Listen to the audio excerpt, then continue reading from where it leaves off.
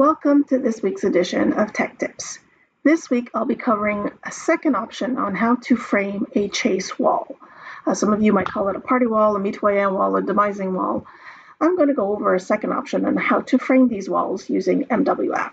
Now last week I covered first option where we have one top track, one bottom track, one end stud, and then two rows of studs along that mitoyen wall.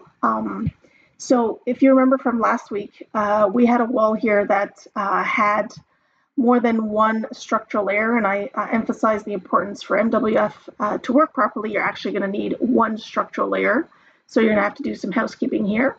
I invite you to look at that video, and I have already done that here, and I've just added a suffix called MWF to know that there's one structural layer in this wall, and I'll show you that here, right here.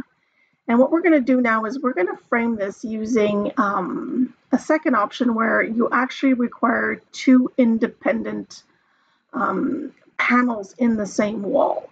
So you can achieve this by simply putting one of those panels on the structural face interior and the second panel in the structural face exterior, and you'll have two independent panels in that same wall.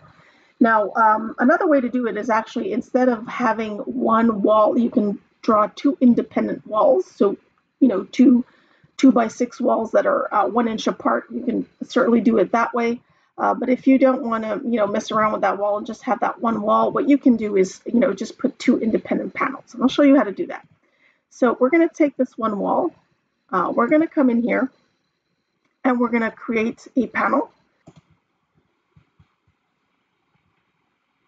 We're going to use our default template, which is wood here, which uses the 2x6 size as a default. We're going to set it as active, close, and we're going to hit create. And here we're going to change the justification from wall center line. We're not going to put it on the structural center line. We're actually going to put it here on the structural face exterior. And we can say OK here. Then with the wall still highlighted, we're going to hit create again. We're going to hit create.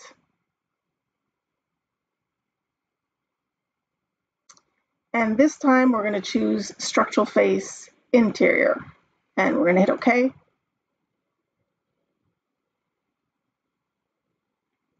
And there you have it, two independent panels in the same wall. You'll see it here in 3D. If you're required to have two independent panels where you have two distinct top plates, two distinct bottom plates, and two end studs at each end, this would be the method that you choose. And if you wanted to stagger them like I did last week, what you can do is actually take any one of these panels. So let me go ahead and take this one here. And we're going to go into its properties. And what we're going to do to be able to stagger them is simply come in here into the structural tab here, change that first stud offset to 8 inches. We're going to say OK here. We're going to see these stagger. There we go. And we can start dimensioning. So DI from the start here, first stud, and then here we have the 16 inch on center. But from here to here we have that 8 inches, so that they are staggered evenly to the end of the wall, and they're staggered. So if you wanted to ensure more of a sound barrier, you could do it this way. And that's how you would achieve it with MWF, simply just taking one. And you can use benchmarks as we did in that first video, but you can also just take that first set offset and offset it by 8 inches, and everything will follow through. So there you have it, a second way of framing a chase wall using MWF. Thank you for watching, and we'll see you next time on Tech Tips.